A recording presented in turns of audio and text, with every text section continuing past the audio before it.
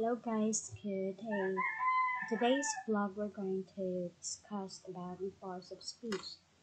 There are nouns, pronouns, interjection, verb, preposition, conjunction, the adjective, adverb, and determiner. So in today's video we're going to discuss its functions and its parts. Now the first one is noun. What is noun?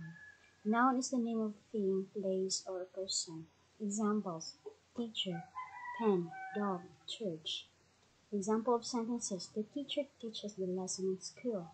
I use pen in school. This is my dog. I went to church every Sunday. The read one here are all nouns. Examples of noun. There are kinds of noun. The first kind of noun is common noun. What is common noun? A common noun is a noun that refers to people, thing, or place in general. So the boy, the country, the bridge, the city, and birth are the examples of common noun. This signifies that this is a common term or the general term of a noun. The next is the proper noun.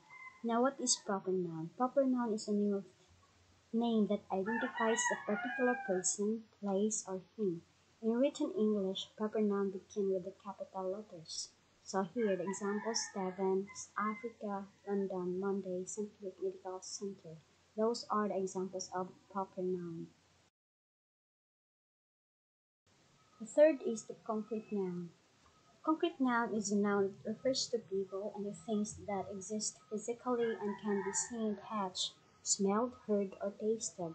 These are the examples of concrete noun: the dog, the building, the coffee, the tree, and the rain. These are all concrete noun because it can be seen, touched, and smelled, heard, or tasted.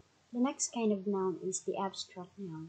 An abstract noun is a noun that refers to ideas and qualities and conditions, and these things that cannot be seen or touched, and the things which know physical reality. For example, the truth, the danger, the happiness, the time, friendship, and humor. These are all abstract, and it cannot be seen or touched. So the next is the collective noun.